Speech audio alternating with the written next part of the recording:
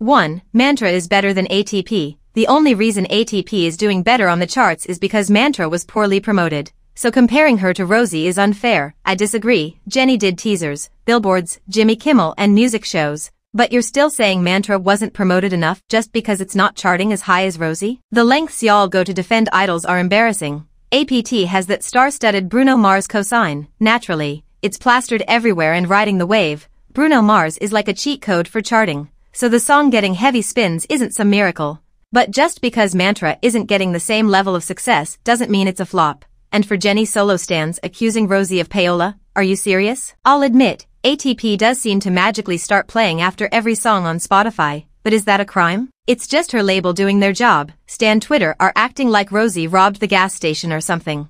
Artists like Miley Cyrus and Sabrina Carpenter have gotten the same treatment, and it's hardly a scandal. It's literally just clever marketing. Ensuring the song gets repeated listens, and guess what? It works. People should see this for what it is, strategic promotion, not some payola conspiracy. The obsession with pitting Jennie against Rosé is just sad. Both songs were hits. Yet fans still insist on this imaginary battle where one has to win and the other has to flop.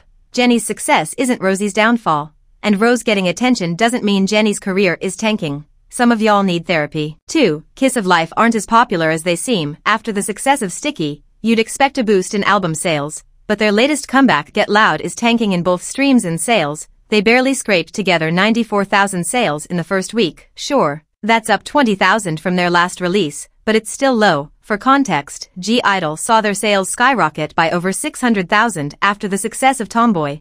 Kiss of Life on the other hand completely squandered any momentum from Sticky, with zero significant growth to show for it. I disagree. The comparison to I-dle feels a bit off. Even before Tomboy, I-dle had multiple hits under their belt. They had the budget, the brand recognition and an already stable fandom. But Kiss of Life? They're literally rookies from a smaller unknown label. They've barely even set foot on the field, yet y'all are ready to stack them up against the giants and act shocked when they're not charting on the same level. Of course they're not. They've had a taste of success with Sticky. But expecting them to hit I-dle's levels is just setting them up for unfair criticism. For a rookie group, the numbers they're pulling in are solid, a Grand Prix hit, better first week sales, and they sold most of their US tour. There's momentum here. They're doing better than most would a year in. Comparing them to a well-established group is just lazy. 3. Aespa's albums are a mess. Their title tracks look like SM threw big money and effort into them. But the B-sides come off as cheap filler, generic and bland. I agree. Look, there's no denying Aespa's title tracks have that instant appeal. The flashy production, the Kwangya concept that feels futuristic and all the AI and cyber mystique they try to build up. But that's exactly where the disconnect comes in. You go into their albums expecting more of that same vibe, maybe some deepening of their concept, a fuller journey. Instead, you get an odd mashup of songs that feel like they're from different groups with zero sense of unity. It's like they build you up with their title tracks and then serve a buffet of half-baked ideas as album filler. Comparing them to groups like Shinee or Red Velvet is dead on. Those groups have mastered the art of making even the quirkiest or most off-kilter B-sides feel like they belong. For example, Shinee can throw in a jazzy experimental track or a ballad and it'll still feel like Shinee. It's all coherent, it's all them. Same goes for Red Velvet, who can pivot between bubbly and dark concepts within one album but somehow make it work as a whole. Meanwhile, Æspa feels like they're stumbling through genre changes, unsure if they want to be pop, trap or experimental, and just end up feeling disjointed. Sure, they have a few good B-sides like Lucid Dream and Yeppy Yeppy, but then they throw in tracks like Hot Air Balloon or Bahama, and I don't know what the heck is happening. It's like they're just there to meet the track count. 4. I'm honestly furious with ARMYs. Just look at Jin's new song. Its chart performance, views, streams, everything is embarrassingly low compared to Jungkook or Jimin. The favoritism in this fandom is on full display. Are you serious? Y'all need to quit the amateur PR act. The way some you morph into unpaid marketing interns every time a new solo release drops is getting out of hand. Suddenly, you've got these self-appointed sales representatives acting like it's their solemn duty to push streams, likes and numbers for every member, especially Jin, RM, Suga and J-Hope. And if those releases don't chart the way Jungkook, V and Jimin do, well, then it's your fault for not streaming from your grandma's hamster's stepsister's phone. Newsflash. Fans don't owe BTS the kind of full-time around-the-clock hype that some people seem to expect. Fans are there to enjoy the music, not to run guerrilla marketing campaigns. Big Hit's got the funds and staff for that. Everyone's got their own lives and responsibilities. The constant guilt-tripping and pressure to do more is exhausting. But what's worse is how this all plays into the company's hands. This reliance on fans to do their work has made them lazy and unmotivated to handle basic tasks, from translating content to promoting properly.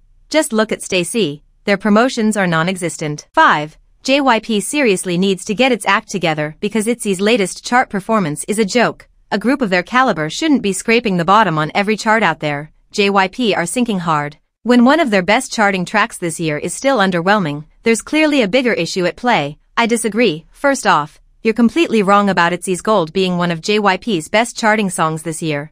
Day 6 didn't dominate Korean charts for months to be disrespected like this. And what about NMIXX, Stray Kids and Twice? Can we normalize fact-checking before embarrassing yourself on the internet? Y'all making Itzy's so-called flop era sound way worse than it actually is. It's true, their title tracks lately have been all over the place, with less views, streams and weak charting, but they're in a decent spot already. They've got a solid fanbase, and at this point, they can coast off that. People will keep buying their albums, they'll still fill seats on tour. And as long as they stay profitable, JYP isn't going to be too pressed. Itzy might not be growing at a crazy rate, but they're not tanking either, they're just surviving in the middle. 6. JYP is not perfect, but it's the healthiest company out of the big four. Just look at HYBE's laundry list of scandals, SM beefing with half its artists and YG doing anything but their job. But JYP's groups are all doing well, and the company makes sure they take care of their physical and mental health by letting them take breaks whenever they need. I agree. During the A2K survival show, JYP said that the 3 characters that they look for in their artists are honesty, diligence, and humility. And it shows. They're not perfect, but seeing a major company actually trying to prioritize their artists' mental health and downtime, that's progress. They've shown it with how they've handled tough situations for artists like Lia, Mina, and Jong-yoon, all of whom needed time to step back. That alone makes them stand out in an industry notorious for working idols to the bone. Plus, most idols who leave, like GOT7 or Jennie, do so on good terms, and the fact that giants like Twice and Stray Kids have decided to re-sign doesn't happen by accident. These are big names who've clearly found a system that works for them, enough to make them want to stick around when most contracts are practically set up for escape plans. Sure, JYP has its problems, but they've managed to avoid the messy internal scandals and lawsuits that plague other agencies. They're putting effort into creating a solid, stable environment focused on character, well-being and actual respect for their artists' needs. I know y'all will likely say I'm buttering up JYP, but compared to the big four, I'll pick JYP any day of the week. 7. I don't understand why people have such an issue with idols' sexuality. So what if I say someone is gay or bisexual? It's often quite clear from their mannerisms anyway. Plus, if you think assuming someone's sexuality is wrong, you're the one being queerphobic. I disagree. It's ridiculous how people will scream queerphobia the second you say it's odd to assume an idol's sexuality. Like, since when did it become mandatory to speculate on a stranger's personal life? Somehow, the logic is that if you're uncomfortable assuming someone's orientation, you must hate queer people. It makes no sense. People forget that this isn't about selectively dismissing queerness. It's about not needing to guess any aspect of a stranger's private life. Sexuality isn't a casual on-display detail to be gawked at like the clothes they wear on stage. It's something they choose to share or keep to themselves, and yeah, it's still intimate.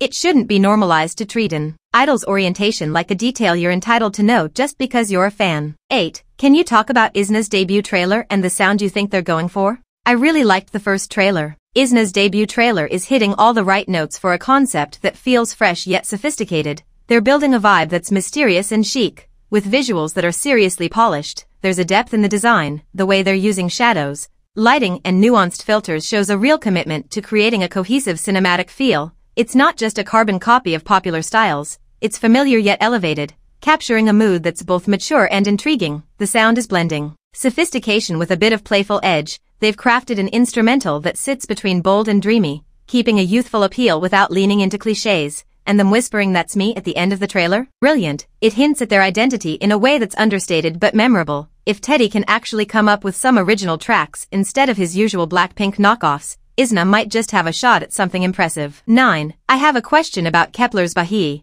I know Kep1er renewed their contracts with Wake1, but Bahiyyi's original company, IST Entertainment, is currently holding auditions for a new girl group. Do you think the group will debut and then Bahiyyih will be added later? Or will the company wait for her Kep1er contract to expire before debuting the new group? Well, Bahiyyi's company is still auditioning, so we can reasonably expect that debut production for the new group will start in the next 1 to 3 years. This lines up perfectly with when Bahiyyi's contract with Kep1er wraps up. The key detail is how long Kep1er's contract extension will be. If it were anything long-term, A.K.O.R would have made a big announcement by now. Plus, some of the other companies involved will eventually want their idols back, making a 1 to 2 years extension more realistic, which implies that Bahiyyih will probably debut with the new group. 10. What did you think of Jin's pre-release I'll Be There? This track walks a tightrope, trying to sell itself as a feel-good anthem but sometimes feeling like a calculated upbeat pick-me track. Sure, it's got that upbeat vibe that screams positivity, but there's a fine line between genuinely uplifting and overtly trying to make you smile on command. But Jin's vocal performance stops it from falling apart. He sounds comfortable here, almost like he's enjoying this pop-rock moment, and that sincerity in his voice does a lot to save the song from sounding too manufactured. The instrumentation deserves some credit too. Those jangly guitars and rhythmic beats bring a bit of indie flair, which is a nice touch,